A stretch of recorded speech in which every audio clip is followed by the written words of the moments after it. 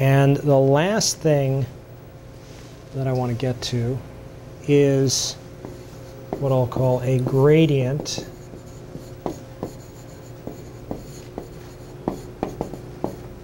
magnetic field. And I think, do you guys want to break for a minute, or you're okay? We're okay? Everyone's okay? All right. So a gradient magnetic field, and I left this for last because this is going to be extremely important to everything we're going to talk about tomorrow relative to spatial localization and actually forming an image. And by a gradient magnetic field, what I mean is that the MR scanner looks like this. We have our patient lying in the bore, and we apply an external magnetic field B0. So at this point, and we'll forget about those T2 prime effects for a minute, and we'll assume that this B0 magnetic field is perfectly homogeneous, okay, such that the same magnetic field strength is experienced everywhere in the bore.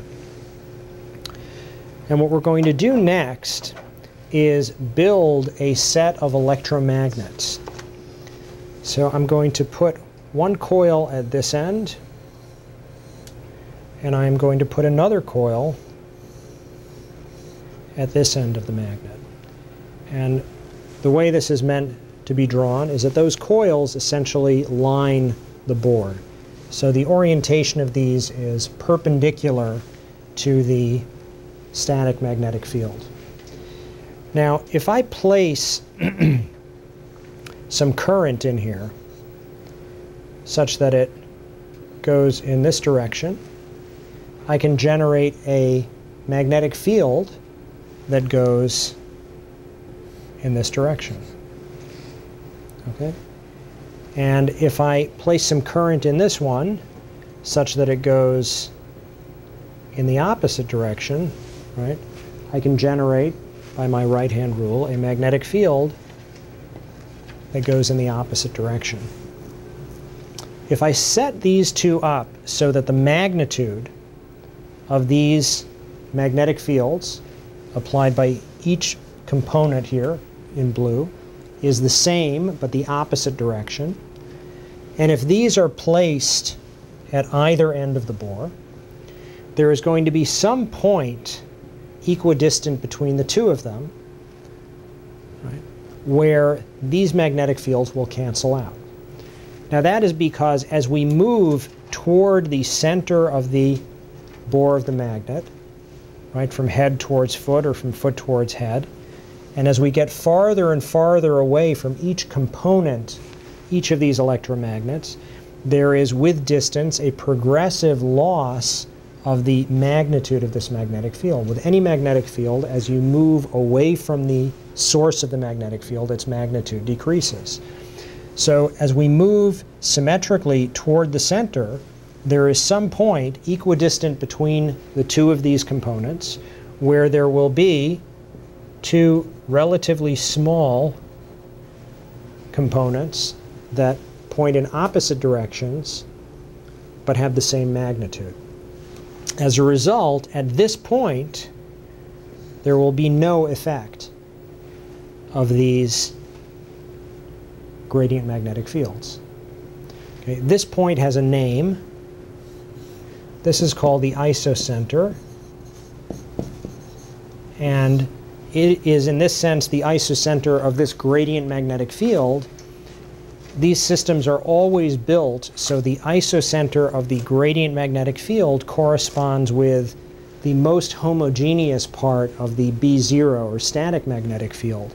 So the magnet essentially has one isocenter, which is the place where the main magnetic field is as homogeneous as possible, and is also the midpoint of this gradient magnetic field. So there is no effect of the gradient magnetic field at this isocenter point, which means that if we look at what the net magnetic field strength is experienced by the patient at this location, it is exactly the same as the static magnetic field. But if we move, let's say, all the way down toward this end, where we have a large amount of magnetic field generated by the coil near the head, well, the magnetic field generated by the coil near the feet has progressively fallen off, so it is a tiny little thing pointing in the opposite direction. At this location, right, there will be a magnetic field strength experienced if we measured in the patient's head, which is a sum of B naught plus this net magnetic field due to the gradient. Since the static magnetic field and the gradient magnetic field, right, are pointing in the same direction, this amount will be larger than the static magnetic field.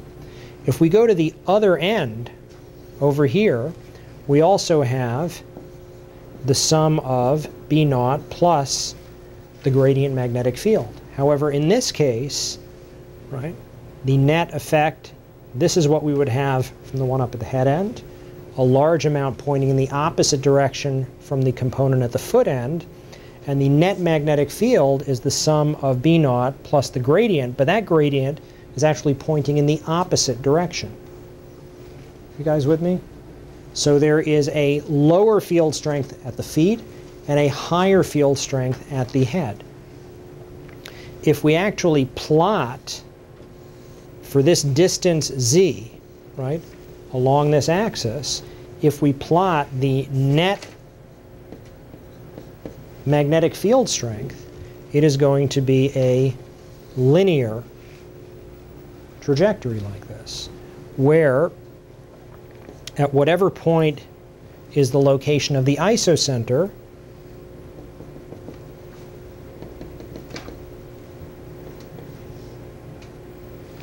the field strength will be equal to the static magnetic field. As we move further toward the head, it will be stronger. As we move back toward the feet, it will be weaker. So essentially what I've done is I've taken our nice, shimmed, homogeneous magnetic field and destroyed it by applying this gradient magnetic field. The key point is that this gives us a linear gradient, which is completely predictable. So by turning on this gradient magnetic field, and what determines the slope of this line is essentially how much power I put into these components. So I could make this relatively flat by putting less power into each of these components, meaning making the piece of gradient magnetic field at each end smaller. That would give me less of an incremental change over this dimension. Or I could pump a lot more power in there and make this steeper. So the more power that goes into the gradient magnetic field, the steeper it is. The less, the flatter it is. And of course, if there's nothing, it's going to be completely flat. Now, this is extremely important. Everything we're going to do related to spatial localization is going to depend on understanding that the magnetic field strength in the presence of a gradient magnetic field changes based on position. And since the magnetic field strength determines, I have that backwards, don't I? Since the frequency of precession is determined by the magnetic field strength, in the presence of this gradient magnetic field, not only are we changing the field strength, we're actually changing the frequency at which spins precess when we move from one end of the magnet to the other. Any questions about this conceptually, about a gradient magnetic field? What I mean by that? Now, this gradient magnetic field has been applied in the z direction. We will also have gradient magnetic fields that look something like this.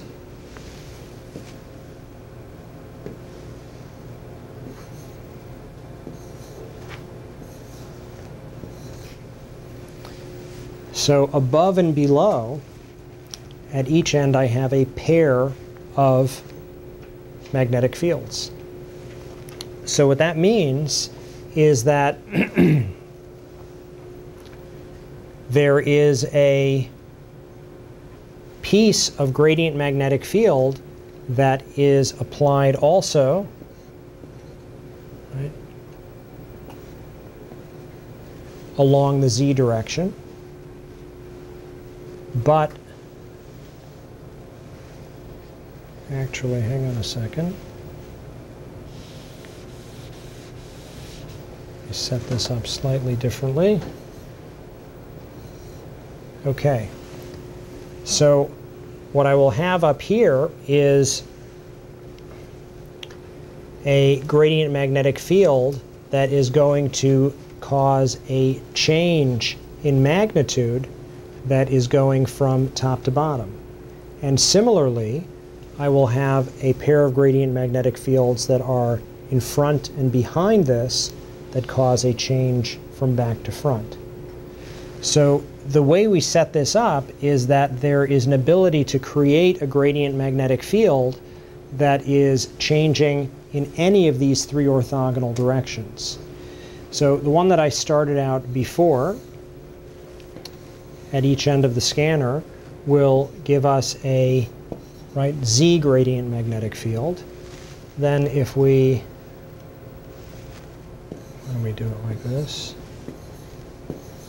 set these up above and below, this might be what we would call a y gradient magnetic field, and then there will be something that is in front and in back, which is giving us an x gradient magnetic field.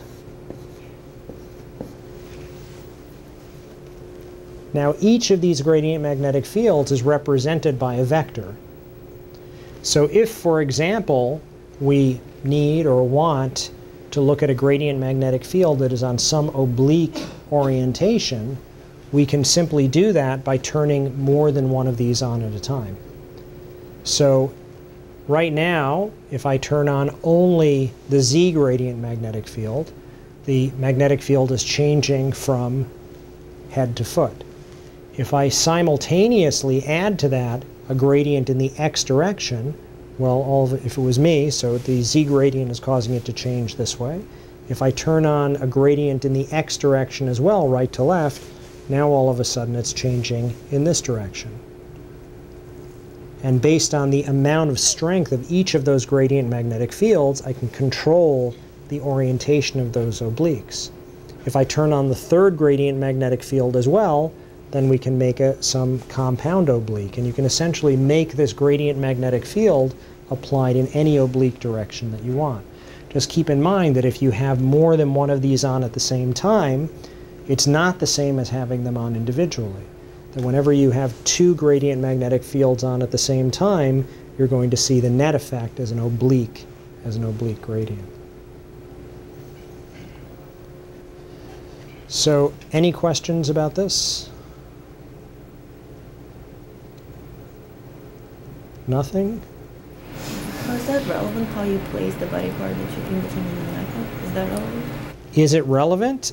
It definitely can be relevant in a few ways, right? So first of all, your question is, in placing a body part that you're going to image in the magnet, does it really matter how you place it or where you position it?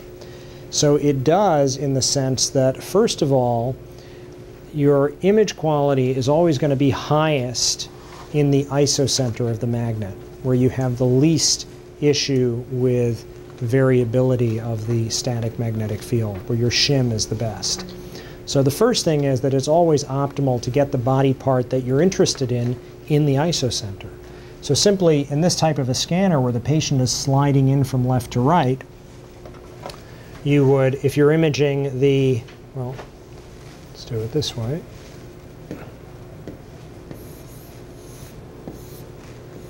So if you're putting the patient in to image their head, well, you would want their head to be at isocenter. If you wanted to image their knee, right, so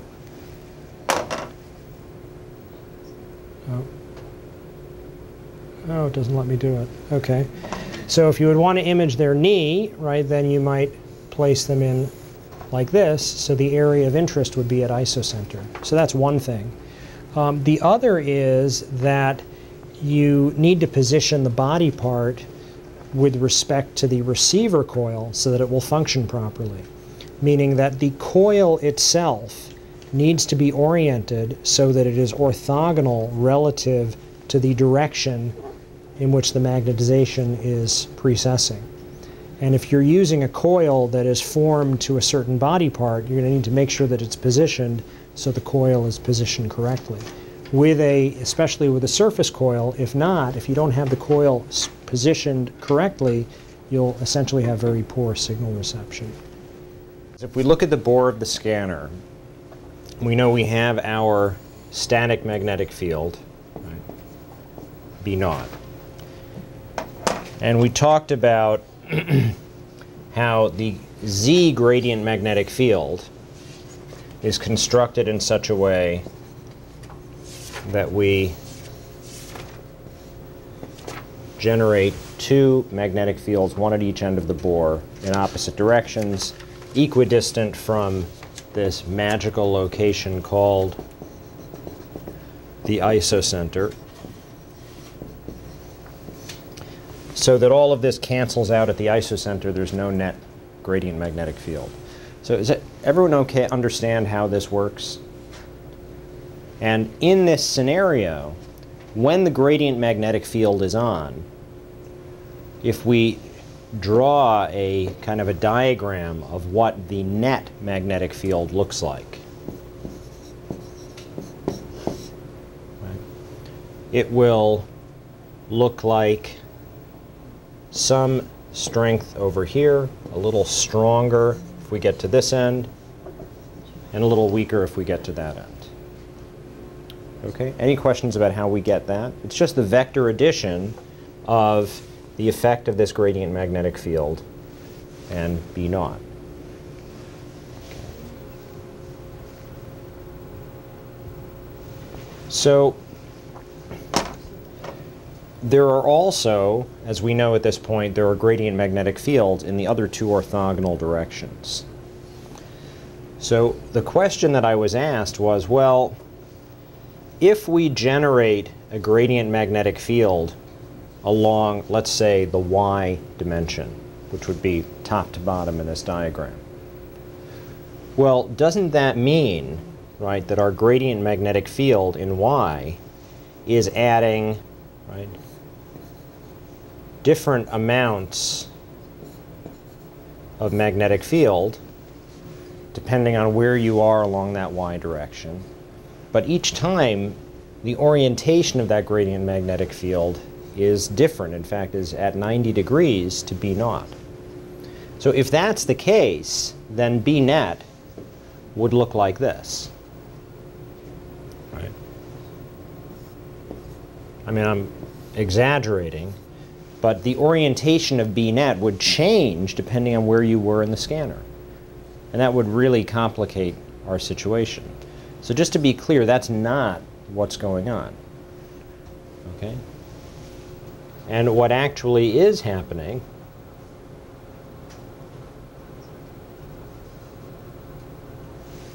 is the following, that the gradient magnetic field in y looks like this.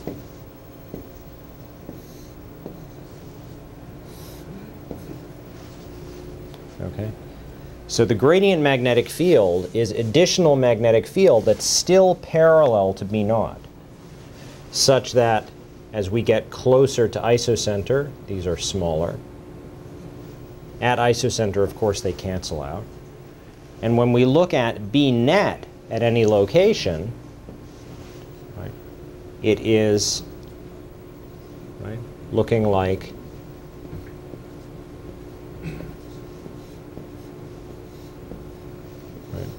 something like this.